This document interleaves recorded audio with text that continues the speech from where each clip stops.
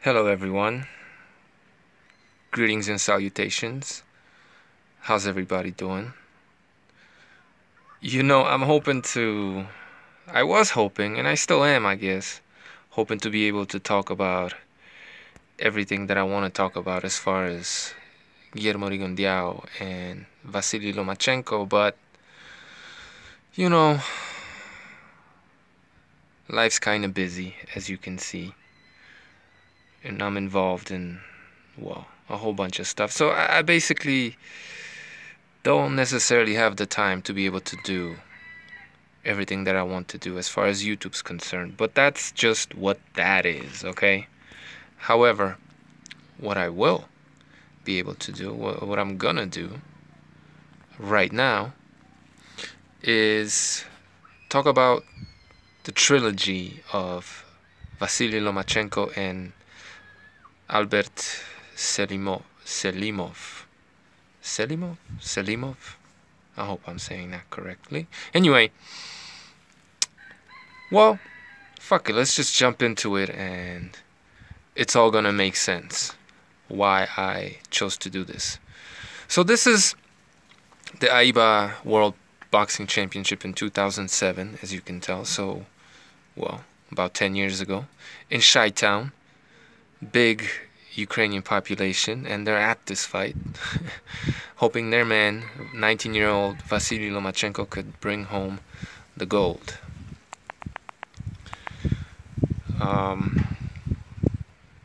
My brother went to this university, UIC, Chicago.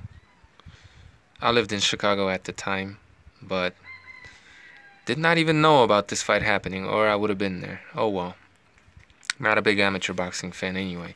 But I want to talk about this trilogy because, it's a great story for many reasons. And maybe there is a documentary about these two guys. There should be, in my opinion. And, if only like a 30-minute little documentary or whatever, because it's just rich. But let's just watch. And also, I want to talk about Vasyl Lomachenko's progression as a fighter, right? So, Vasily is the guy in blue. The guy in red is the Russian, Selimov. And right away, you notice, obviously, that they're both southpaws, which is relevant. And another reason why I'm talking about it is it's because it's relevant to this upcoming fight.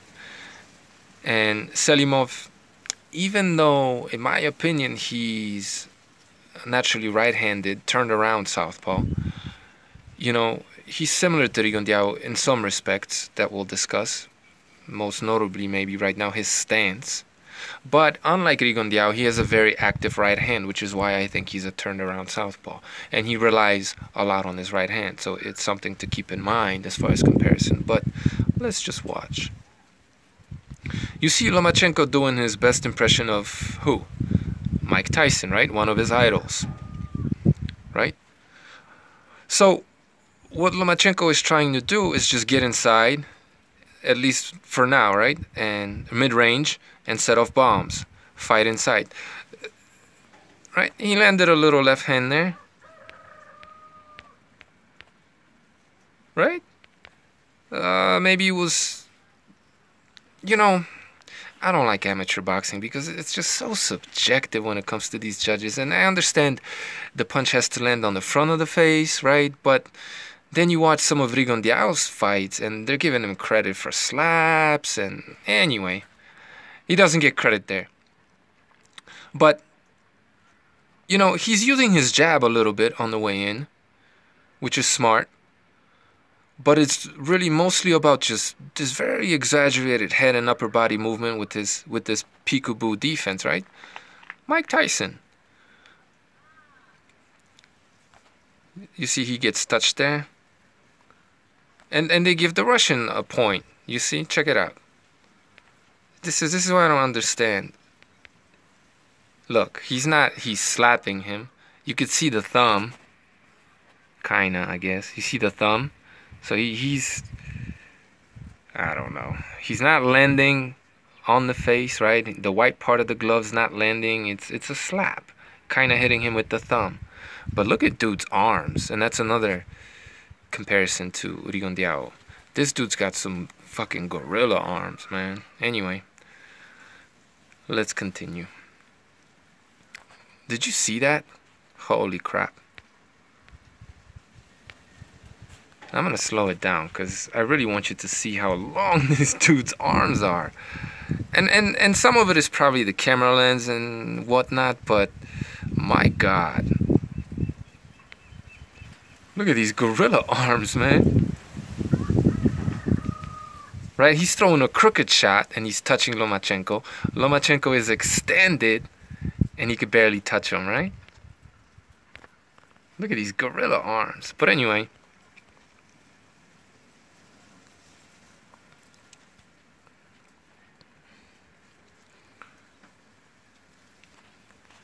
Too slow.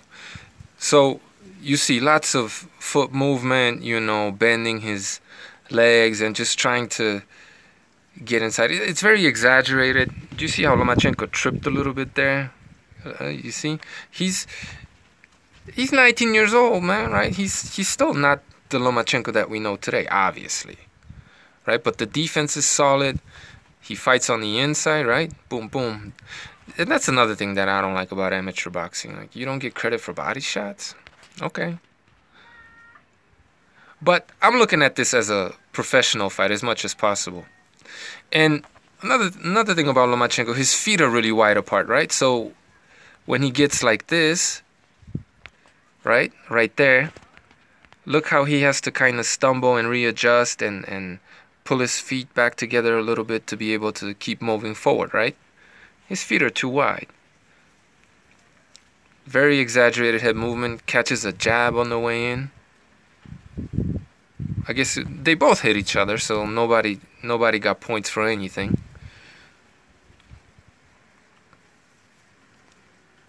But you see Lomachenko fighting at every distance, right? Long range, mid range, inside. This is, in my opinion, you know, this is a fighter who obviously has technique, is learning technique, but athleticism just dominates who he is as a boxer at this point in his career, because that's the most natural thing, right? Just got cracked there with a nice punch on the way in. He's first and foremost an athlete, right? Look at that punch. Boom, right? If I'm looking at this as a professional fight, Lomachenko is dominating, right? He's landing the better punches. Not to say that the Russian isn't landing good shots, because he is. But he's bullying him and landing the better punches. Not much being landed by either guy, but it is what it is, right? Like that punch right there, right? That's not a legal blow. It's not a scoring blow. It's neither in amateur or pro boxing. If there's one thing that we could learn from watching amateur boxing, and this isn't perfect because they don't always get it right, is to be able to discern and learn what a legal punch is, what a scoring blow is, and what a scoring blow is not, right?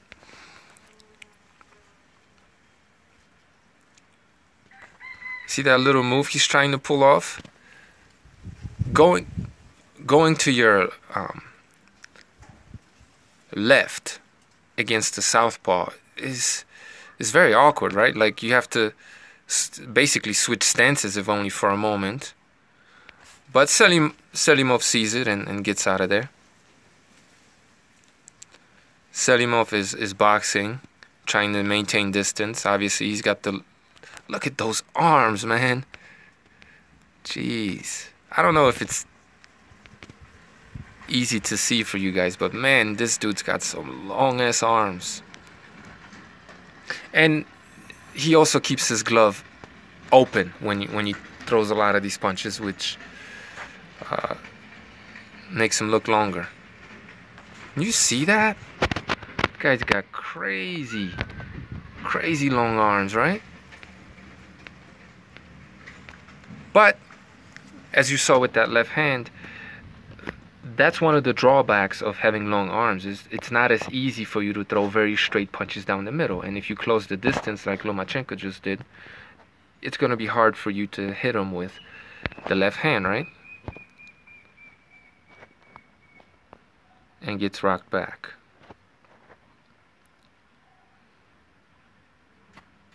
Bam. Best. If this is a professional round, right? And look, I understand the differences and it's not fair necessarily, but we're talking about professional boxing.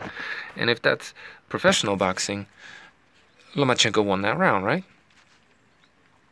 I thought you could have made a case for him winning, period, even according to the amateur rules, but boxing is just so corrupt, all the way down from the amateurs to the pros.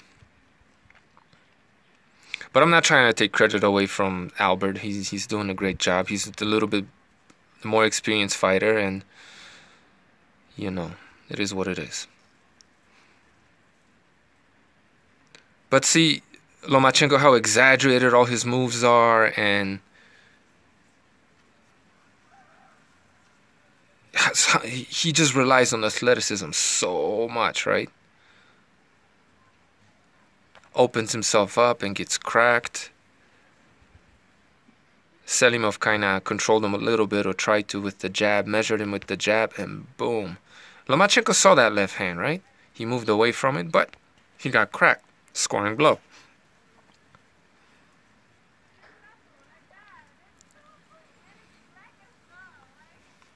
I don't know if there's much more to take from this fight, so not to make it too long, we're going to fast forward a little bit. But Lomachenko basically does the same thing all fight. He just comes right at his opponent and he just wants to bulldoze him down, right? And he comes back a little bit in the middle of the fight, but ultimately gets outboxed, at least according to the judges. Here he lands a left or right. Well, no, the left, right? He's all, you know, his feet are like all over the place, kind of. He switches stances, and I'm not saying it's not deliberate because it clearly is, but it's just kind of the result of him just running after his opponent, right? He just ends up in a certain stance. So I can't really call it technique. He's just a very natural, spontaneous, athletic fighter, right? It's almost, I don't want to say 100%, but like, man, maybe 80%, right? Whatever the fuck that means. It's just pure athleticism, right? Hyperbole, but you get the point, right? So he just switched stances, right? And no, my bad.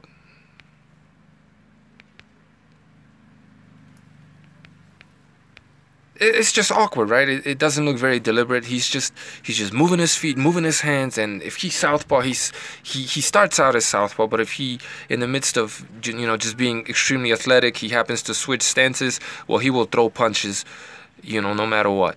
So very active, just come forward, lots of head and upper body movement. Pure athlete, man. Just athlete.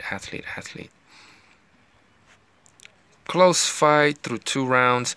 But, if you watch this fight and you kind of slow down the action and count the punches, it is not clear that Lomachenko lost this fight, right? But, hey, officially he did. Right? But it's not easy for Selimov to hit him, right? He's trying to measure him. He's trying to control him. He's not really catching him much on the way in. It's very difficult to hit him. Just like it was very difficult to hit Mike Tyson. And Lomachenko, just like Mike Tyson, is able to close the distance, right? A lot. Now, in the amateurs, for some odd reason, you hardly ever get credit for inside fighting. But you see the beginnings of a pro style, right? Even though, yeah, he's very amateurish, because of how high energy he is, and like what I think it was Michael Conlon doing an interview with Boxing Truth put it perfectly, right? Amateur fights are sprint, and professional boxing is a marathon. I'm not sure if he put it exactly like that, but something along those lines, right? But you could see that Selimov is very... There he seems to get him with the counter left on the way in, right? But did he?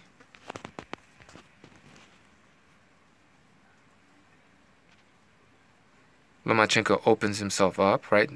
His left hand is protecting him, right? But because he's throwing the right, he opens himself up. He actually lands the better punch, right? He rocks him back and doesn't really seem to get hit. Check out the scoreboard. Nobody gets credit? Anyway, you can watch that fight on your own. See what you think.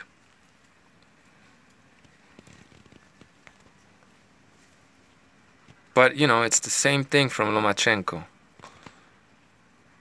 And one thing I noticed in this fight is that he just landed 2 punches and got credit. I don't know how that works, man. Boom, right? Nice right hand. Slips the counter. Boom, hits him again, right? Gets credit for 1. But that's the amateurs for you.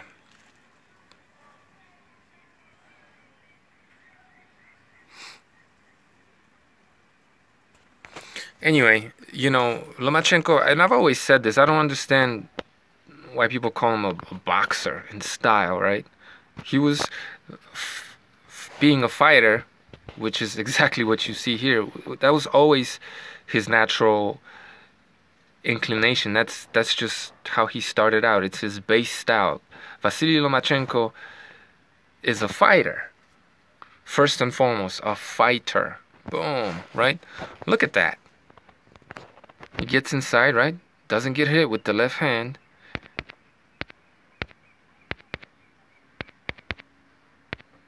None of that counts, right? They didn't give him credit for any of that. You know what I mean? They weren't perfect shots, but damn it. Really?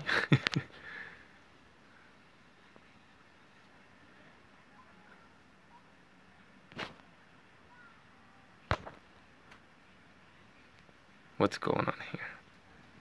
Right?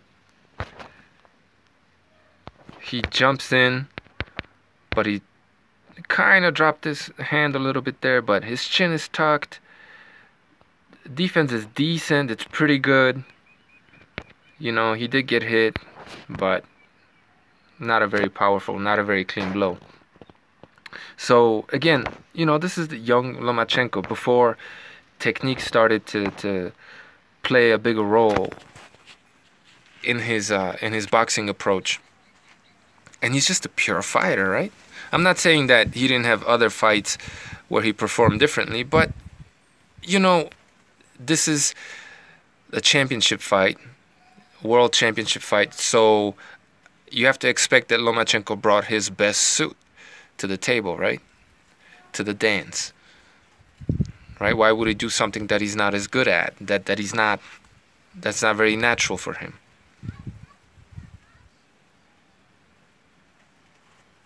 Anyway, look at that, Mike Tyson, right? I mean, I know I'm skipping through this and you're not seeing everything, but he's kicking the guy's ass, right? Yeah, he's getting hit here and there, but he's bullying him. He's pushing him back. The guy's holding. You know, he's getting hit. Boom. No score, right? Whatever. I'm not saying they should score it because it is the amateurs, but in the pros, you get credit for something like that, right?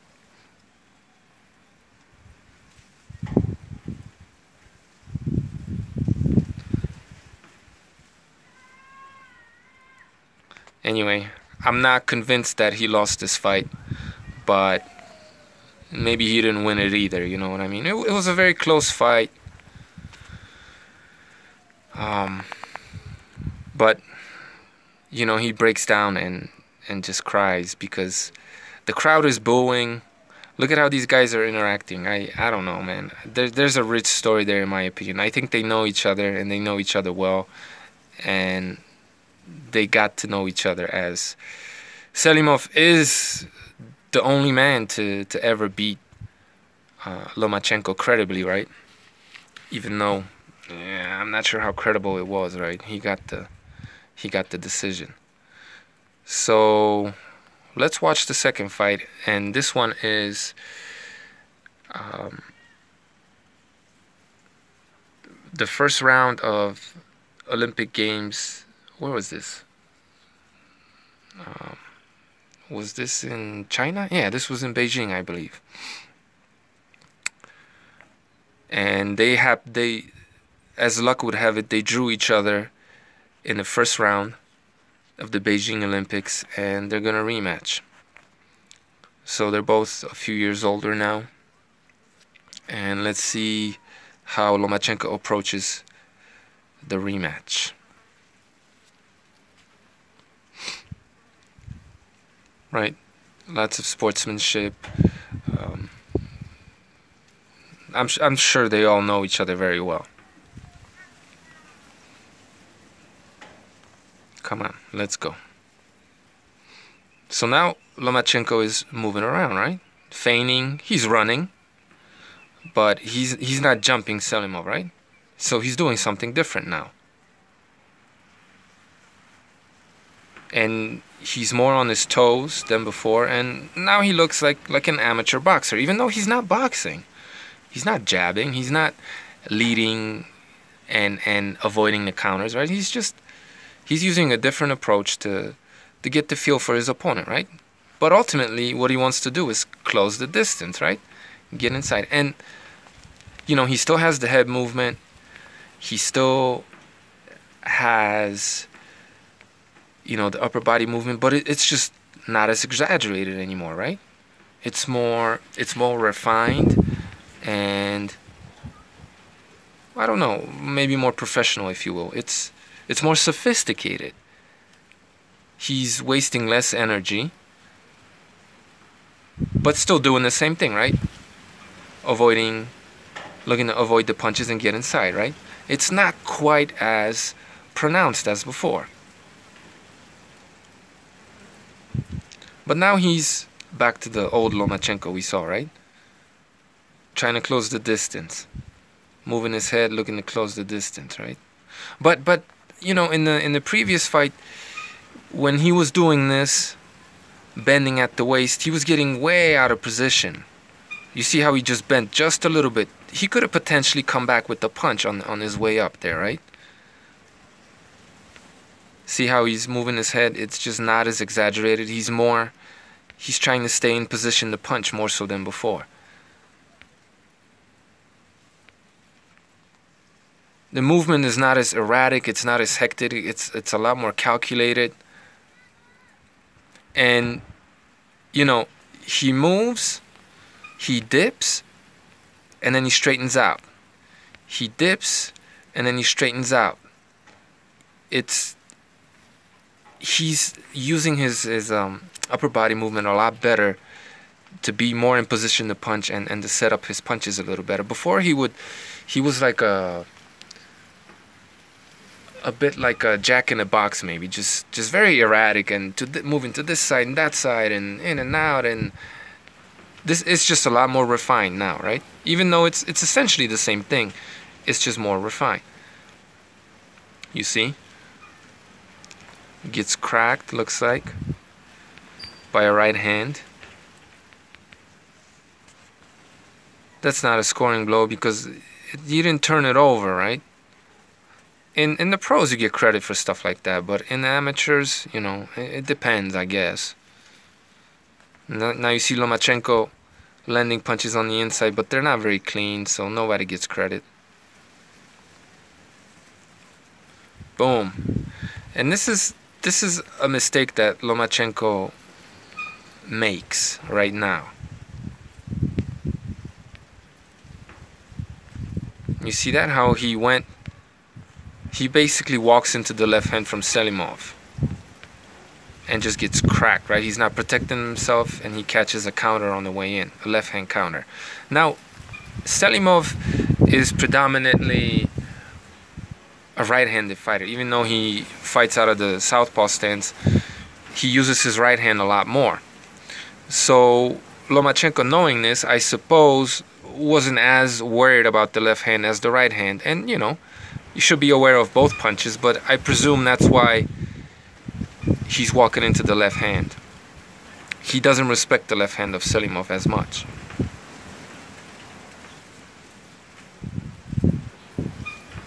But now, you know, he got cracked, and he's doing a better job of keeping his hands up.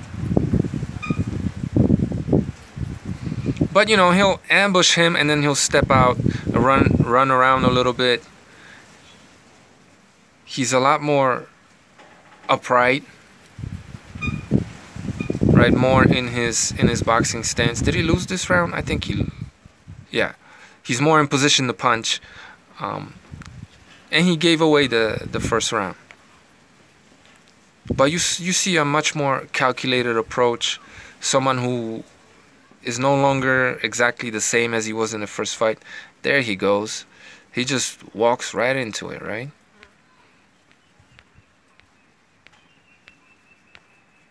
Boom. Gets cracked with a nice clean counter.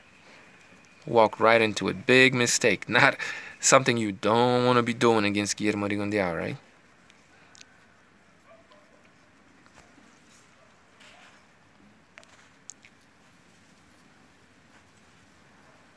Round 2. You see how this movement it's not as exaggerated anymore, and even when he dips like that, he's always in position to punch, right? Whereas before he would get a little bit off balance, his feet weren't as synced up with his upper body movement, and there were just less punching opportunities for him, right? He's more refined of a fighter now. Still a fighter though, not a boxer, not a counter puncher, not a puncher, a fighter. Bam. Why didn't you get credit for that? Man, I can't stand amateur boxing, man. I mean, it's interesting to look at it, and it helps fighters come up and make a name of themselves, you know. But, like, why wouldn't you score that punch, right? Anyway. But you see, Selimov, he just cracked him again. Did he get credit for that?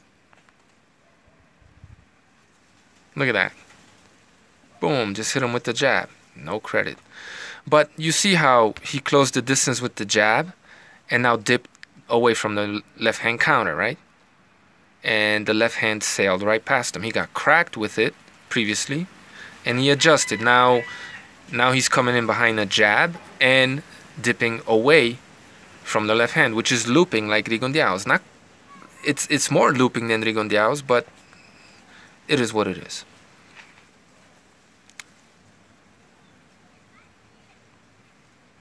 Looks like maybe Selimov landed something too. I don't know.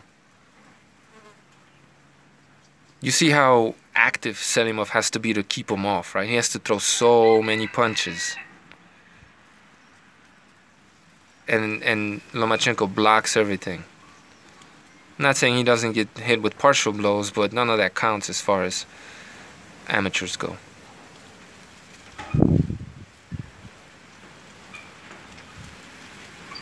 But you see, Selimov is similar in. I'm not saying he's as sharp as Rigondeaux, but he's very similar to him, right?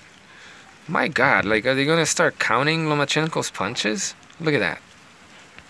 Boom, right? Just cracked him with the jab on the way in and leaned away from the left hand. See how he's leaning away from the left hand? Now, obviously he's leaning into the right hand, which is good when it comes to Selimov, but he's also protecting himself, right?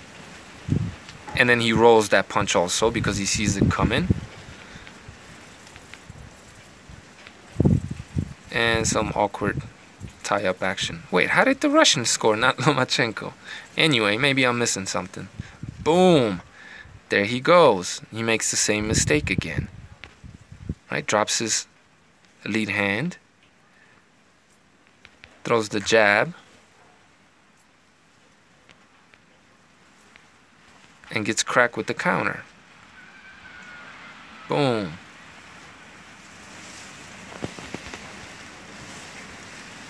Whoa. The chin's not tucked in.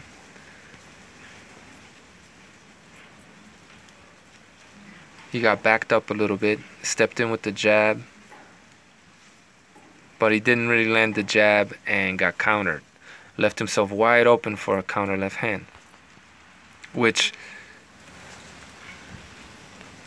look how short that left hand is, right? There's very little wind up, and it's very short. And in some ways, it's better than Rigondeaux's. Now, Rigondeaux's left hand would be faster, right? But he would cock it back. So the hand speed would be faster, but the punch wouldn't necessarily get there faster. But still, Lomachenko makes a big mistake here and gets cracked with the counter left hand, right? And if he does that against Rigondeaux, he's going to get busted up.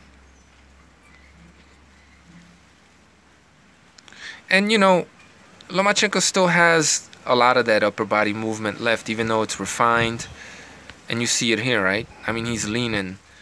Whichever way he leans, he's potentially leaning into a punch, right?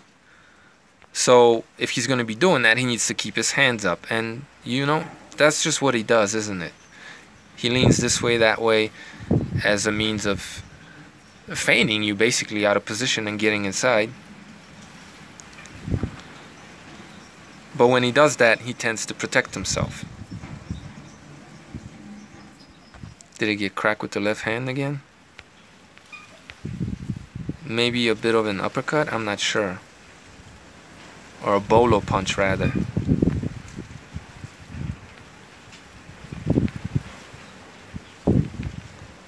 Almost walks into a left hand, right? Still primarily an athletic fighter. Better technique. You see the progression, but he's still making mistakes and exposing himself to the left hand. Just like right there, right? But he's able to land his own punches. I really like Lomachenko's jab on the way in. It's very Mike Tyson-esque, right? This upper body movement and then just straight jab, bam. And then he goes straight into defense, right? Boom. And protects himself because he knows the left hand is coming back, right? So even though he's naturally falling into the left hand because, you know, he went to his right to land the jab, he's expecting the left hand counter now, and for the most part, is defensively responsible. Whether or not he's fast enough, well, man, he's beating the crap out of him on the inside. Is he getting credit for any of this stuff? Yeah, he did.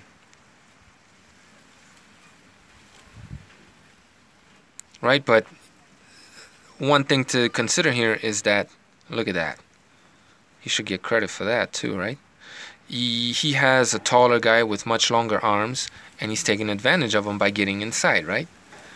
Guys that have these long arms, you know, so much is said about reach advantage, and, you know, reach advantage it's an advantage when it is, and when it isn't, it's a disadvantage. Once you get inside, longer arms are actually a disadvantage, right?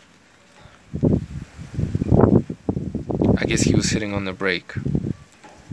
Not really, but... See,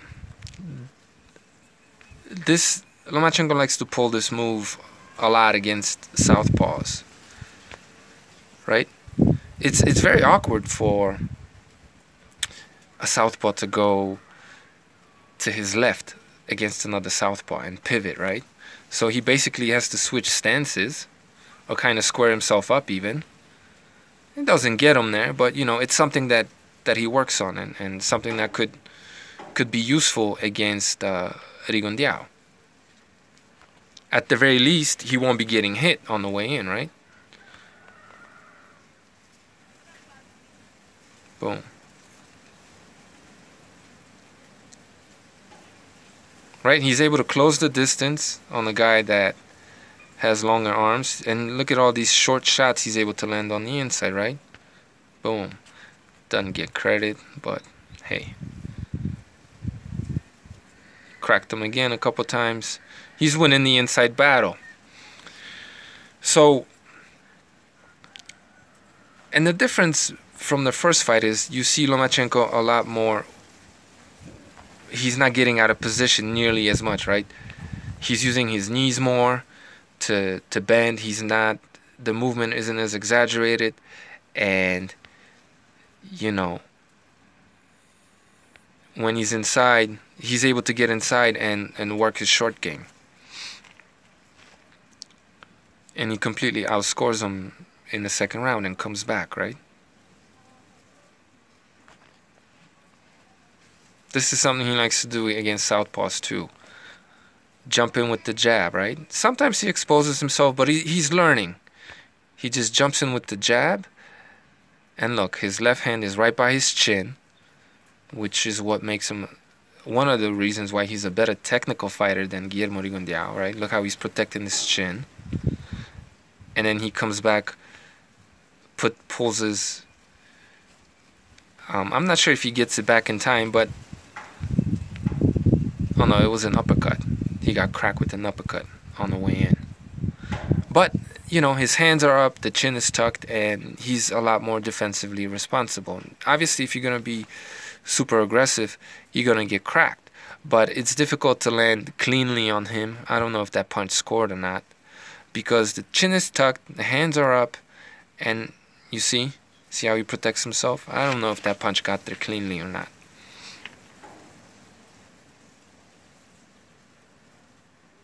He's a lot more defensively responsible, even though you see that? He just keeps doing that same thing with the jab, right? It worked for him in the first fight, if you remember. That was probably his best punch, right? And then he immediately tucks up and pulls his hand back, right? So, obviously, anytime you throw a punch, you're going to open yourself up. But, and this is a perfect example of what I'm talking about, right? He bends out of the way, but he doesn't get himself out of position, so he's able to pop back up and throw punches.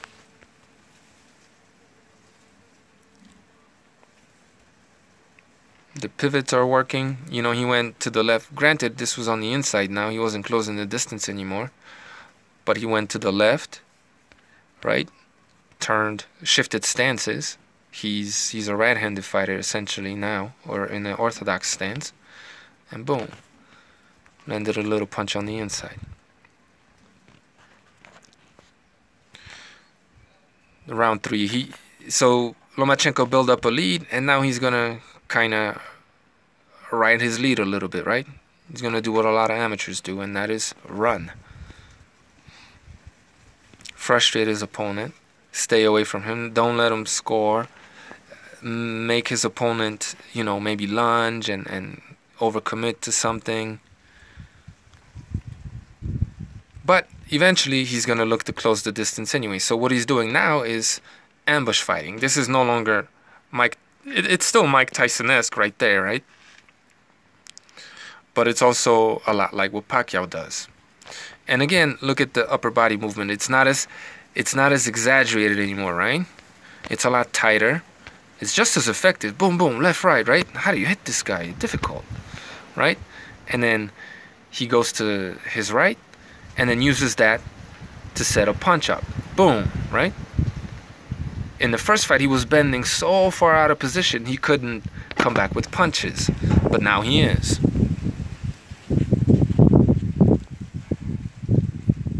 Right? And now he's going to run. And kind of... He's not boxing. He's ambush fighting. He wants to ride his lead a little bit, frustrate his guy, and maybe counter fight.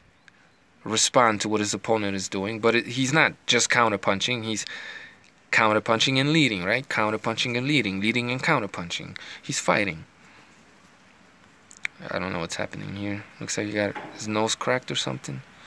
Or the skin on his nose cracked, so he's bleeding. See how Selimov is getting frustrated now?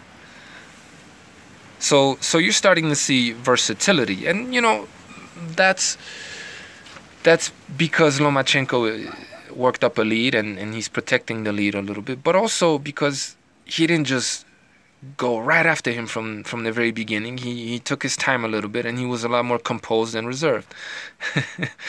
Look at these guys, man. They're frenemies in my opinion. There's something really rich going on there. So Selimov tells him, fight me, fight me. So he does his little Roy Jones thing, right? Come on, come on. That he's been doing in the pros too. But he's not getting caught. And look at everything off the jab, right? But he's leading and looking to counter. He's not boxing. He wants to pursue him, right? He's boom, lands a jab and wants to counter it, right? Wants to keep on fighting. But Selimov gets out of there. And again, notice how his upper body and head movement isn't as exaggerated, right? He dips, but he dips to come up with the punch. Now the punch is in there. So he dips again, looking to come up with the punch. But it's not as exaggerated anymore. It's a lot more reserved and more technically sound. He has better technique now. And Selimov is getting very frustrated, as you can see. Now Lomachenko, he's ambush fighting. He's doing different things. He's not just coming forward. Fighting, right? It's a pure fighter. Not a boxer, pure fighter. And here's another instance of, where shorter arms are better. It's better to have shorter arms, right? Get close, mid-range, and you could get off your punches. Boom. Seems to win that, right? You see how Selimov's punches, especially in the last part of that, I'm going to slow it down so that you see what's going on. Selimov's punches are on the outside of Lomachenko's punches, and Lomachenko's punches are on the inside, right? It's a lot tighter. You see that? He's a lot tighter and he's better. And if he gets Rigondeaux in such a position, you have to expect that to be the case too.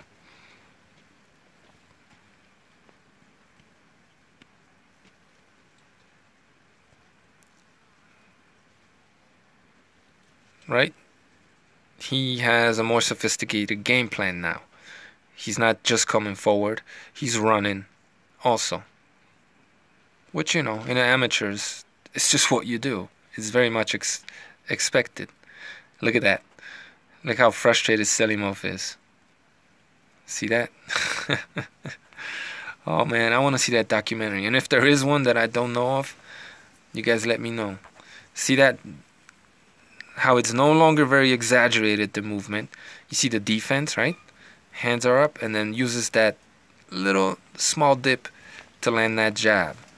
And then look how tucked his chin is. Even if there's a left hand counter coming back and it's not looping like in this case, it's gonna be hard to hit him very cleanly, and you definitely can't hit the chin, right? And then he gets inside of anything that might be looping like that left hand and smothers and keeps working. If this guy gets inside on Rigondeaux, expect low blows, headbutts, holding, bending below the waist, all this illegal shit from Rigondeaux. Rigondeaux's not going to be able to deal with Lomachenko on the inside. He just won't. See how inside of, with his short arms, man, the reach is only an advantage when the round starts, right? And if you're able to maintain distance, you're able to maintain the reach advantage. But if you can't, it becomes a disadvantage. Unless you're Paul Williams and you could fight inside with these long-ass arms. Right, so he's going to run away from the guy and just ride the lead, basically. But he's not boxing. This isn't boxing as far as styles are concerned. It's ambush fighting. I'm not saying that there aren't moments where he does box a little bit, but this isn't boxing. He's just straight up running. Boring. But this isn't the pros. You're not there to rock the crowd. You're there to represent your country and make your country proud, right? That's why you're there. You're there to win by any means necessary within the legal framework. Now, he got Selimov frustrated, and he got Selimov fighting. Guy with the longer arms, now he's trying to box a little bit and doing well. But he got this guy to fight him, which is what he wanted, right? Look at that.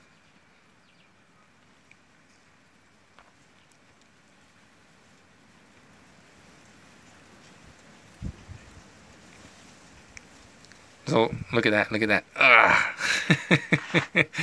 I love it. So Lomachenko gets his revenge and clearly beats the guy that dubiously beat him and handed him his only loss, right? This is, I don't know, gave him a bloody nose and went on to win the gold medal in these Olympics, right? So now let's look at their third fight in the World Series of Boxing a few more years later down the line. And let me talk about WSB for a moment here, because you hear some criticism of Lomachenko that, I'm going to try to say his name correctly. It's not Lomachenko. It's not Lomo. It's not Lomachenko. From what I heard, it's Lomachenko. Anyway, Vasyl Lomachenko. As far as the WSB goes, a lot of people want to take credit away from him for winning, 2 titles in 7 fights, or his first title in his third fight, and beating all these records. They want to start counting these fights, right? But he wasn't fighting professional fighters here. He was fighting top-level amateur fighters, right? None of these guys have ever had any professional bouts. Now, if you want to make the distinction that professional fighting is when you get paid, I mean, amateurs get paid. Wasn't the Cuban system notorious for giving cars and houses to their top-level amateurs, right? Amateurs get paid too. Don't get it twisted. Maybe it's under the table, but they get paid too. So just because you get paid, even though technically that is professional boxing, that's not the distinction we're making here. We're talking about professional boxing, or boxing matches that are sanctioned by sanctioning bodies, where ratings are at stake, where they look at you and they consider you, all BoxRec and Ring Magazine and all these other rating bodies, they get involved and they judge your fights. They rank you based on your performances. You're eligible to become a contender within any sanctioning body, right? You're eligible to be put on the pound-for-pound list and all that other stuff. So, no, these aren't professional fights. He's not fighting within the system that everybody else was fighting within when they were winning their first title in, 3 or 4 or 7 or whatever, however many fights it was. But if you want to start counting this, then you got to start giving Lomachenko credit, right? So if you want to criticize him and start counting these fights, then you can't say that he only has 7 fights, right? Because that's what a lot of these haters do, is they criticize him, saying that he didn't win when it's convenient, right? They say, oh, no, he didn't win his first title in his third fight because he had these fights, right? But then when they want to hate on him, they say, oh, he only has 7 or 8 fights or whatever. He has 1 loss in however many fights, right? So, look, if you're gonna count this, you gotta be honest, and you gotta consider these fights and look at the level of opposition he beat. Right? He went 6-0 in World Series of Boxing against Olympians, world-class amateurs from all over the world. Former world champion, right here, right? The only guy to ever beat him. He got his trilogy against Albert Selimov. So, people are just biased as fuck, man. For every action, there's an equal and opposite reaction, right? Just like with talking about Guillermo Rigondeaux's opponent's size and ignoring the fact that they're drained. You know what I mean? There's 2 sides to every story. If we're gonna count these fights, then we gotta give him credit for beating top-level amateurs, right? When Andre Ward beat Barrera and Brand, what was the number one thing used up to hype up both those guys? Barrera being a credible fighter, Brand not. What was the number one argument, right? They're Olympians. All these guys here are Olympians. And he beat them all. So anyway, let's continue. So look at Lomachenko now, a few more years later down the line. Look at how even less exaggerated the movements are, right? Even less so. He kind of a little bit gets out of position, but not really, because the punching opportunity, like right there, he could punch from that too, right? But he's a lot calmer, and the movements are they're not exaggerated anymore, right? But it has to be said, he has a habit of leaning to his right and leaning into the southpaw's left hand, right? He does it. Look at him, right? Bam, right there. But he's trying to set up the right hand, so he has to go to the right a little bit, right? But it has to be said that if he dips in that direction, then he's dipping into the left hand. And obviously he knows that because he keeps his hands up, right? Oh, and there's another thing I forgot to mention in his earlier fights. The first couple of fights we just saw here, he wasn't probing very much, was he? Less so in the first fight, maybe a little bit in the second. And you're going to see a lot more probing with the lead hand in this fight, right? So every subsequent fight he had with Selimov, he did a little bit better, right? You could see the improvements in Lomachenko, right? A lot of feigning, foot feints, head feints. Boom! Look at that. It's a lot smoother now, right? He's coming into his physical prime, and his feet and his hands are in better accord than before, right? Now he's able to dip, block the right hand from Selimov, throws a punch inside of that, right? Gets a little bit closer, sets off a very short left hand, doesn't land, puts his hands back up, right? And sets off couple more punches. Always in position to punch while coming forward, with very, very responsible defense, right?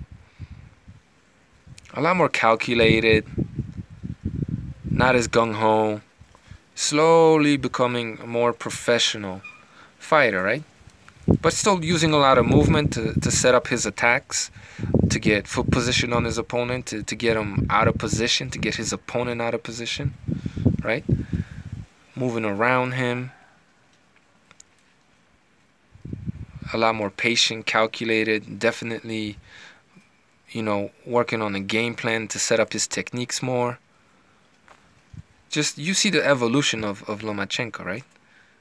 Feints him with a little dip and then jumps in with the left hand.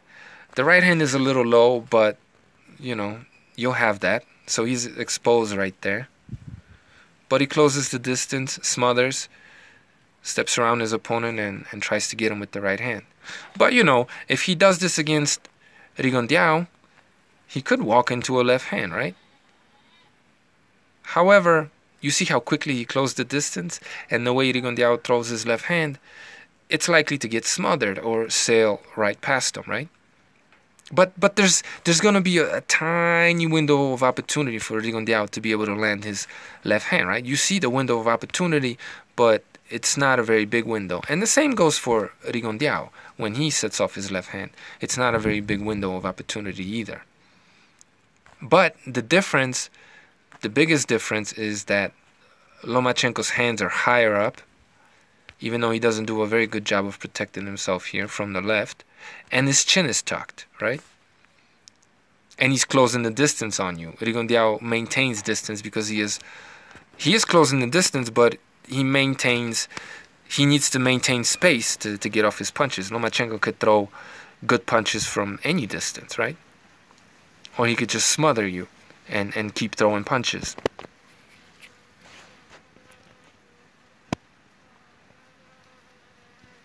But even though a lot of people would call this boxing, this isn't boxing.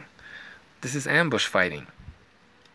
I'm not saying that there aren't elements of boxing here, but it's about attacking and then counter-attacking, right? Boom, you see that? Fighting. He wants to So he dips to his right, right? There was a tiny window of opportunity for the left hand there, right? Very small window. Let's slow it down. It's there, right?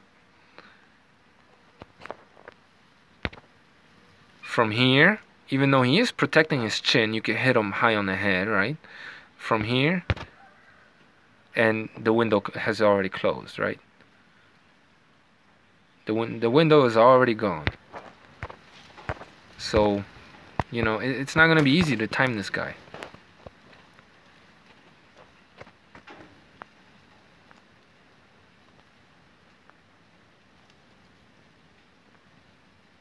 You see a little bit more versatility. He's leading with hooks now too, not just the jab. Feeling things out. Here we go. I think if he does this a lot against Rigondeaux, not to say that he'll be successful hitting him, but he will give himself more of a chance, right? Just step to the left and work the right hand. It's not going to be easy to hit Rigondeaux like that, but he's not going to be getting hit by Rigondeaux either. Not with the big left hand, right?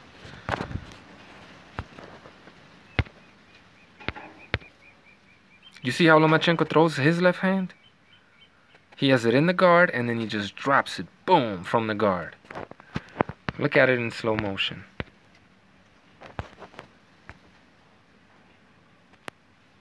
Dips, and then just goes. Okay, he's going to back away, establish distance, and just goes straight from the guard, right down the middle, right? Right down the pipe. Okay, and he lands it nicely, right? So Rigondeaux tends to do similar when he throws his left hand, as we've been watching. You know, he cocks it back, and he might have more raw hand speed when he does that, but the punch is not as fast because it has to travel a longer distance. And ultimately, by the time, you know, Rigondeaux cocks it back, and by the time the punch is close to the target, it will have picked up so much momentum through the trajectory of the punch, especially since it's a little bit looping and he puts his whole body into it. You know, it's going to look very fast. But punching actually starts before, when people notice it, right? I'm going to try to catch the moment where this is where I missed it by, you know, a split second, but that's where the punch starts, right? At this point at the beginning of Rigondeaux's left hand, what would be happening? Rigondeaux would be dipping and cocking it back, right? So at this point in the punch trajectory for Rigondeaux, his hand would be way behind him still, right? Usually. And then he have to bring it forward. So Rigondeaux might have faster hand speed. Lomachenko is quicker, right? I hope that makes sense. Boom. But it looked like he got hit also because he dropped his right hand a little bit. I'm not sure. No, he didn't get hit, but because he was so quick, he was able to hit his opponent. But, you know, unlike Rigondeaux, the chin is tucked, right? And he brings the right hand back, which is also taking away the opening from his opponent, right? Because, well, how do you hit him now? You know what I'm saying?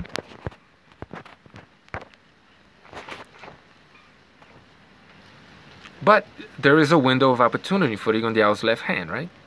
So you can see how Rigondeaux could win the fight.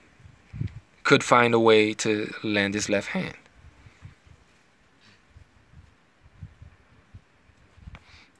Slow round, not a lot happening, little things.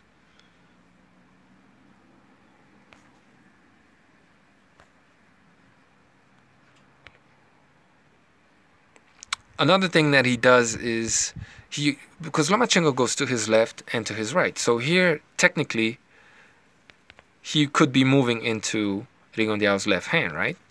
But if Rigondeaux is to hit him in an instance such as this one, he's going to have to step back, right? At this point, Rigondeaux would have to reestablish distance because his left hand isn't short enough to land, and, well, he wouldn't be in position. So he'd have to pivot and reestablish the distance, which is why Selimov is not even trying to land the left hand, because he's not quick enough, and he ends up in orthodox stance, and he's trying to work the right hand, right?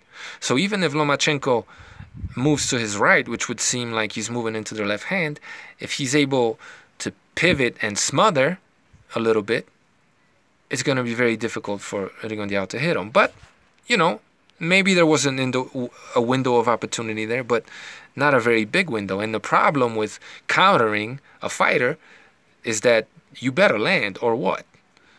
And even if you just start throwing against a fighter, well, he's going to keep throwing too, you know what I mean? So fighters be counterpunchers, man. Anyway.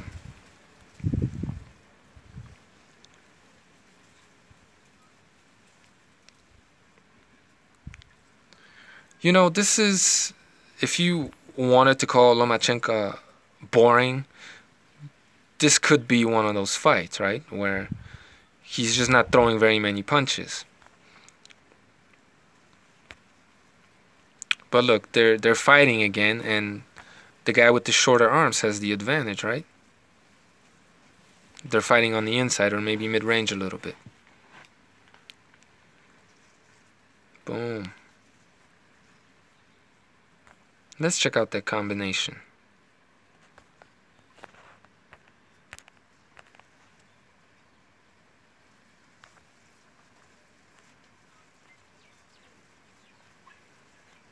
So, when a fighter like Lomachenko starts opening up like this against Rigondeaux, he's open, right? For the left or the right. But the problem is that he landed first, right? So if he's able to land, and he's likely to be able to land, Rigondeaux is going to have to take a split second to, compose himself and be able to, land his own punch.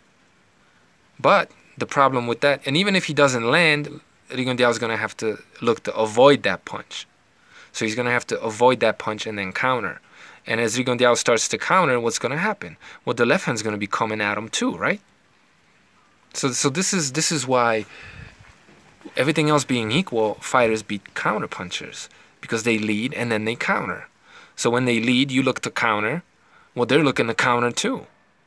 You know what I mean? So, but Lomachenko, has to be said, opens himself up, even though he is moving his head, right, as part of the technique. It's not like pure head movement.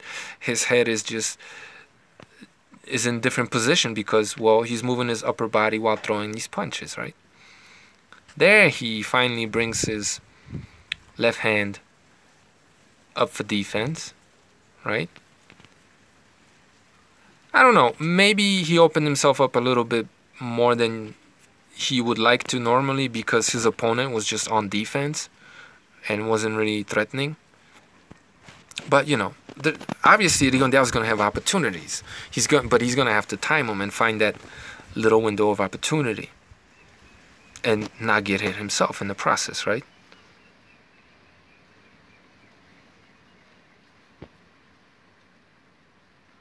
But Selimov, even though he's a world-class amateur, and in some ways better than Rigondeaux, as far as the left hand goes, it's not as good as Rigondeaux's, right? And he's more about the right hand. He probes a lot. He throws the right hook. He throws a good jab. So, Lomachenko knows this, especially in the third fight with this guy. So, if he's getting caught with the left hand more, it's because he has to look out for the right hand. So Rigondeaux is going to have to work his right hand too to get Lomachenko stepping into the left. So, Rigondeaux can create opportunities for himself too if he uses his right hand, which is not something that he's really known for. Even though he does use it a little bit, he's basically a one-handed fighter. A lot of feigning from Lomachenko, right? Closing the distance, dipping this way or that way, but keeping his hands up. You see how short those punches are from Lomachenko, right? There's no telegraph. There's a feint, right? Another feint, gets him out of position, controls him with the left hand, right? With the right hand, and then just goes boom, straight from the guard, right? Quick. Much quicker than Rigondeaux. Maybe the hand speed's not as fast, maybe it's comparable, but he's quicker, right? And just keeps punching. Doesn't stop after one punch like Rigondeaux tends to.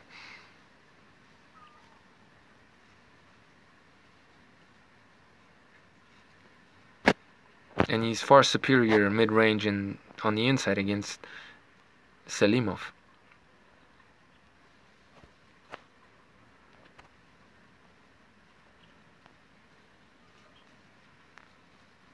You see how right hand happy Selimov is, right? He's trying to set up the right hand to the body or uppercut to the head. He's very, very, very much about the right hand, unlike Rigondeaux, who's very much about the left hand. So if Lomachenko is getting caught with the left, it's because he has to watch out for the right, right?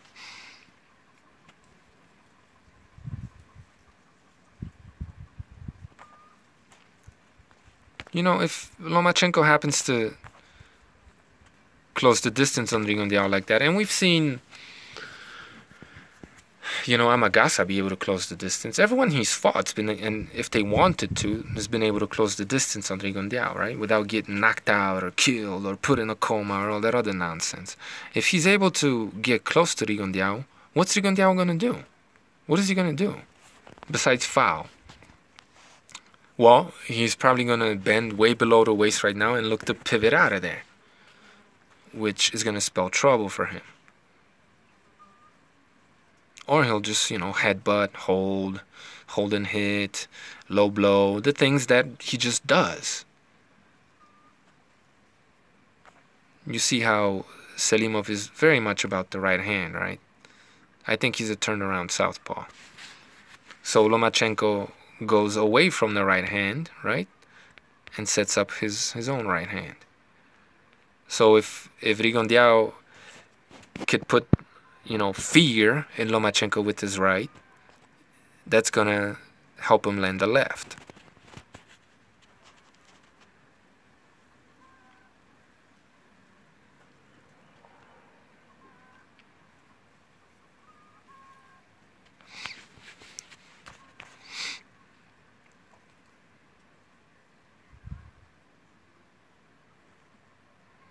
Yeah, inside Rigondeaux just hasn't shown the kind of skill to be able to compete with Lomachenko. If Lomachenko gets inside, Rigondeaux has never shown us anything. You know, he was fighting inside a little bit with Cordoba, another southpaw. Was he? No, maybe. I don't remember. I think he was. And that's how he got knocked down, when he started fighting inside against Cordoba, or counter-punching on the inside, right? And that's another problem for a counter-puncher on the inside. Your opponent's going to be throwing at least one punch more than you, at least.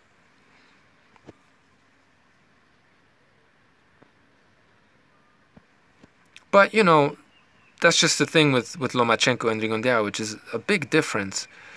You know, when Lomachenko's in there with a respectable opponent or someone he really has to respect, his hands are up, right? I mean, when he's bouncing around, and Pacquiao does this all the time, right? A lot of fighters do it. When he's out of range, he'll drop his hands a little bit, but then when he gets in range, right, he protects himself. And there he dipped to the left, where he could have gotten caught with the left potentially, but man, his hands were up, and it'd be very difficult to catch him there.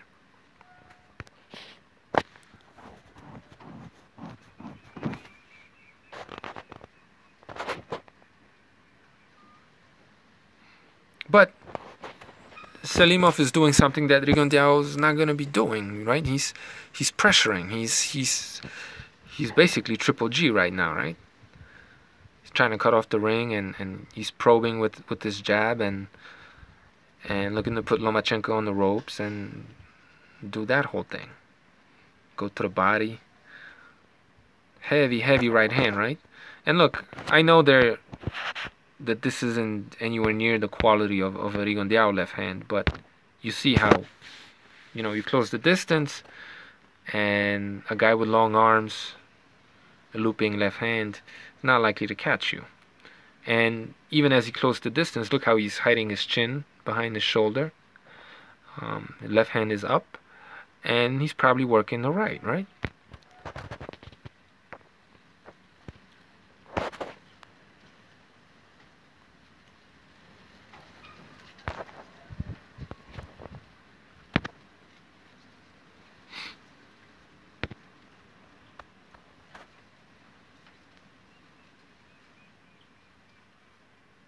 Yeah, every time he dips into the left hand, anytime he dips into any punch potentially, he tends to protect himself, right?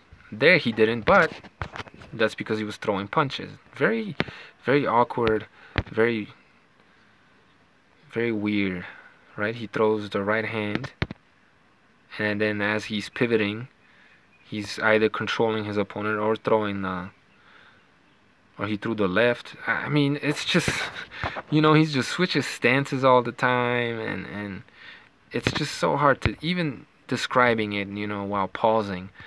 It's just difficult. Look at how he blocks that punch. Drops his left hand, right, and controls the opponent with the right as he pivots, and then doubles up on the right hand and lands.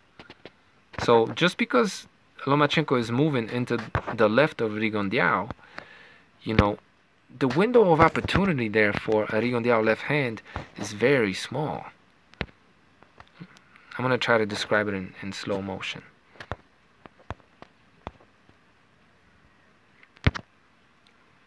Right. Now, if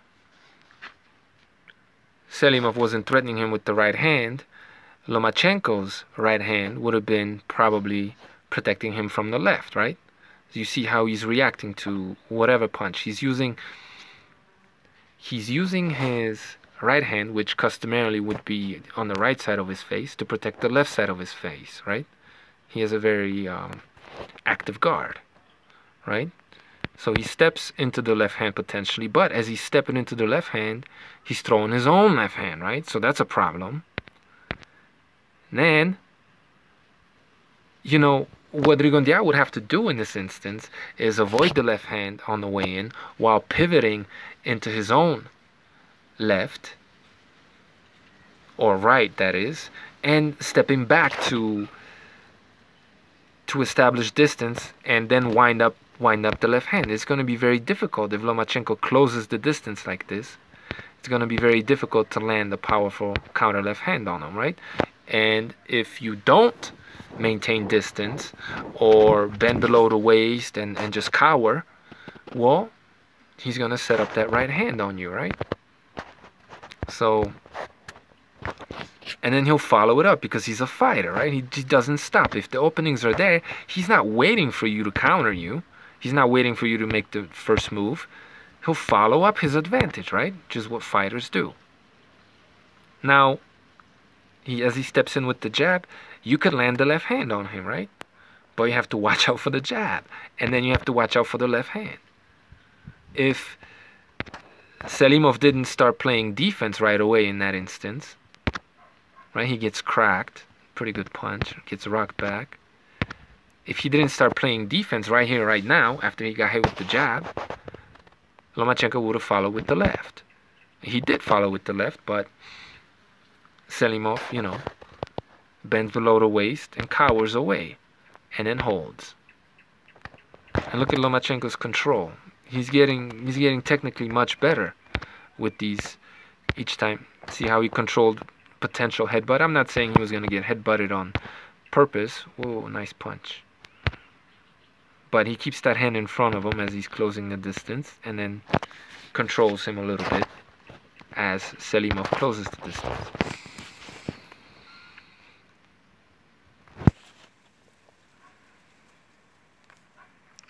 Little counter left hand, nothing great. But you know, fairly quick, not super fast. Rigondeaux starts probing, right? Exposing himself. He's going to have to look out for this. And it's not going to be telegraphed, it's going to go straight down the pipe, right?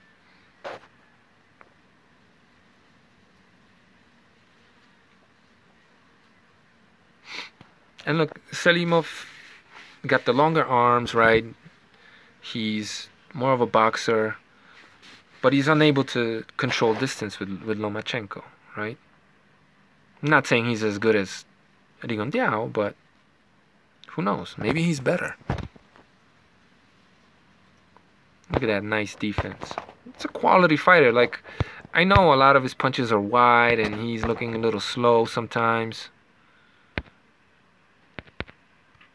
Look at that defense. Excellent defense.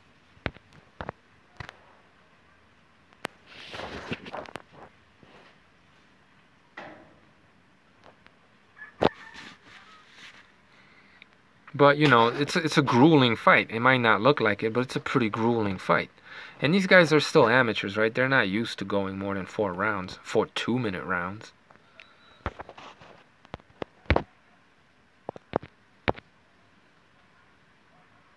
You know, when Lomachenko gets close to Rigondeaux, right, he's gonna pick a moment. And I know it's a lot easier for him to go to his right here because Selimov's left hand isn't all that great.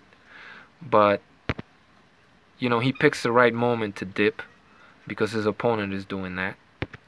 So, like, if he picks a moment where Rigondeaux is probing with his jab or something, or gets a little bit out of position, he'll be able to close the distance.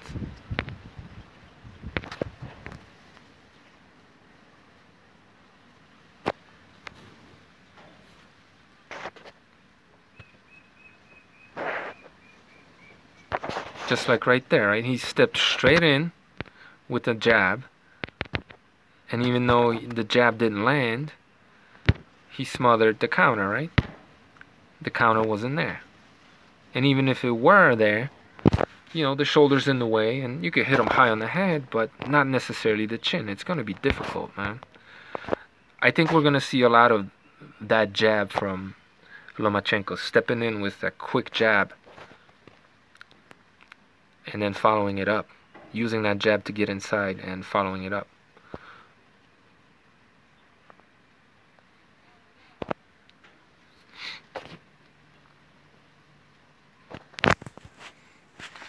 Frenemies.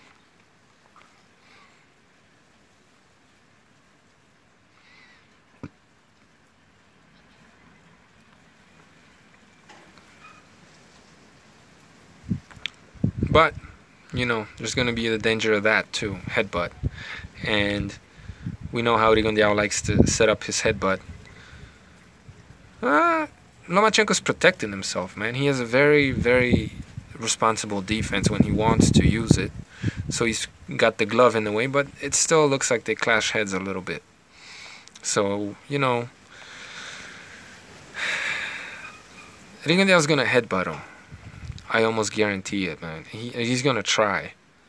So, we'll see. The opportunities will be there, right? Because Lomachenko is aggressive.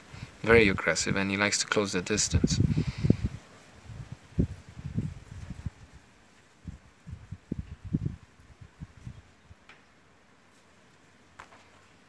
Look at Lomachenko's defense, man. I mean, he's right in front of you, but his hands are up. He got cracked with the little counter there.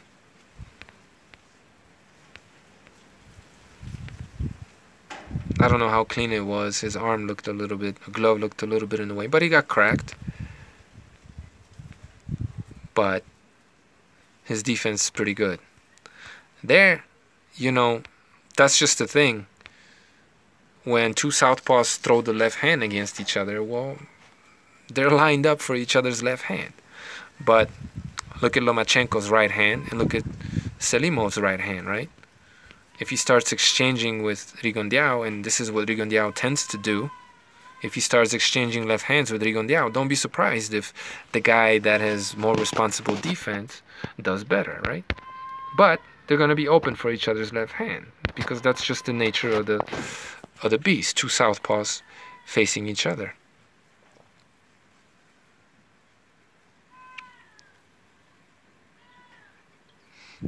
But yeah, Selimov, even though there's some similarities to Rigondeaux, I don't think he's a natural left-hander.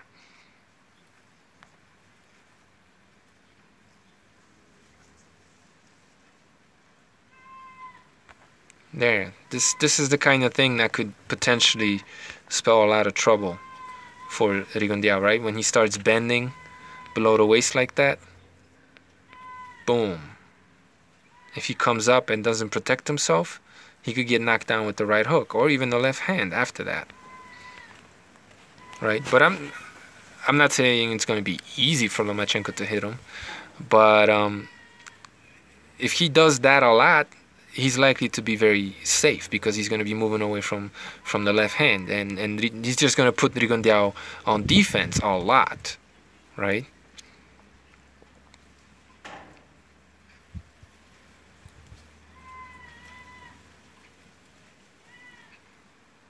But it's, Selimov is Lomachenko's size, maybe a little bit bigger. There's a lot of inside fighting going on. It's grueling. It's difficult. Neither guy's gonna look as sharp.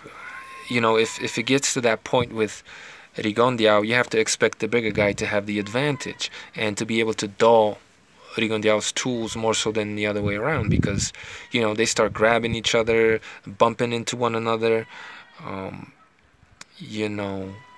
Throwing short punches on the inside, they're going to get arm weary, right? A little bit, and their tools won't be as sharp. Again, you see Lomachenko going into the right and potentially the left hand, right? But he's throwing a jab while he's doing that. His chin is tucked, and you have to play defense and counter, which you could do. But he also steps in. So if Rigondeaux wants to throw a really powerful left hand, it's going to sail past him. It's likely to sail past him. And then Lomachenko's just going to keep throwing, right? With pretty responsible defense.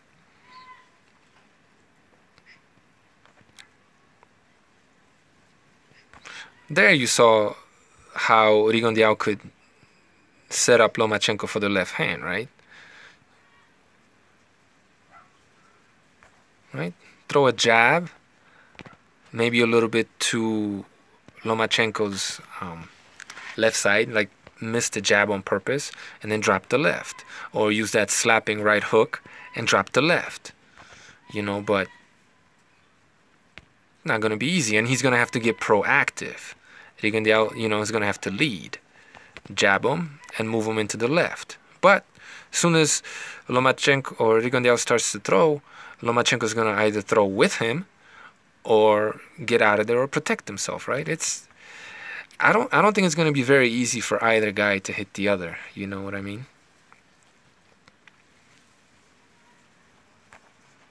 But you see the opportunity for Rigondeaux, right? Dip into the left hand. But man, where is that punch going to land, and how is it going to land if he does this, right? Rigondeaux could set it off right now, but he won't land cleanly like that. He had like a split second of opportunity because once Lomachenko's right hand is right there, well, it's in the way of the left hand, right? And then he steps in and he's aware of the counter. Not only is he tucking his chin throughout the trajectory of that punch, he's closing the distance and he tucked up just a little bit in case the left hand came, but it didn't.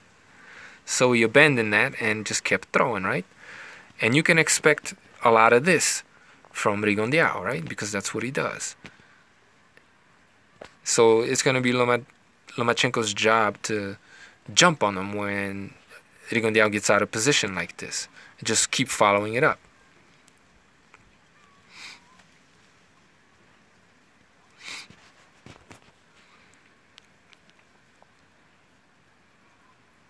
And again, Rigondeaux's not this offensive. Rigondeaux doesn't press this much. So it's gonna give Lomachenko. He's gonna give Lomachenko a lot more time to think, to set up his attacks. And Selimov looks tired now. They both look a little tired, right? They're not used to going. They're 6-round fighters basically, right? So Rigondeaux could get Lomachenko moving into the left hand if he uses his right, like Selimov did right there. And then once he throws the left, well, looks like he cracked him there. But look, he's going to be throwing his left and Lomachenko's going to be throwing his, right? If Lomachenko opens himself up, it's because he's throwing the left too. And Selimov was really quick right there.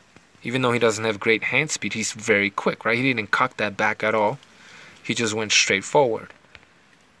And it looks like he cracked Lomachenko a little bit, even though Loma is tucked. His chin is tucked, and I can't really... It looks like his right hand got pulled down, maybe. You know.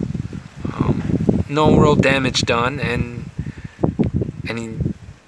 Selimov has to look out for the left hand from Lomachenko too, right? Not only that, but unless you really crack Lomachenko very hard, he's going to come back with the right? And smother. Man, Selimov has really good defense. Look at that. Boom, really good defense.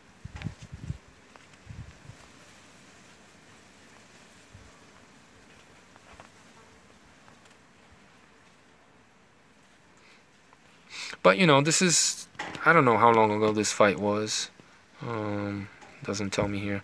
But that was a long time ago, right? Lomachenko's no longer this guy anymore. We're not going to watch any more of this, but... Well, we're going to wrap it up. How about that?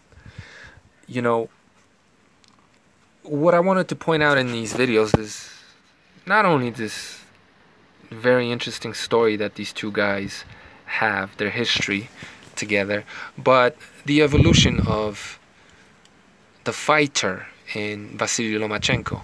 And, you know, I wanted to show him in a fight against a world-class southpaw, 3 different fights. And, you know, bring that up as experience, because people... And this is another thing of this bias, right? That just these bullshit narratives that people don't... Ideologies, basically. Look, when it comes to experience, people just automatically assume that Rigondeaux is the more experienced guy, when that's nonsense. Not in the professional ranks or semi-pro ranks, right? Fights that went longer than 3 or 4 round fights. It's nonsense. Lomachenko has consistently, throughout his... after they both left the amateurs, has consistently fought much better level of opposition. This is a world-class amateur. This is the only man to ever beat Lomachenko, right? Up until that point anyway. And in the close fight anyway. But so you know he's quality, right? If he beat Lomachenko. There was a little bit of a Lomachenko going, right? Would it be easy to land the left hand on this guy? Doing that? No, not really. The opening's there, but then he steps around you and away from your left hand, and he could crack you with combinations. Anyway, you know, here's this other part of this bullshit narrative you hear about Lomachenko, right? They want to count the World Series of Boxing fights when it's convenient, but when it's inconvenient, because, look, this is experience. This is very good experience. When it's inconvenient, they just conveniently ignore it, and they say that Rigondeaux is the more experienced fighter, which is nonsense. It's absolute nonsense. Anyway, you know, again, I wanted to show the evolution of Lomachenko as a fighter against world-class opposition, albeit amateur or semi-pro opposition, because there really is very little of Lomachenko against...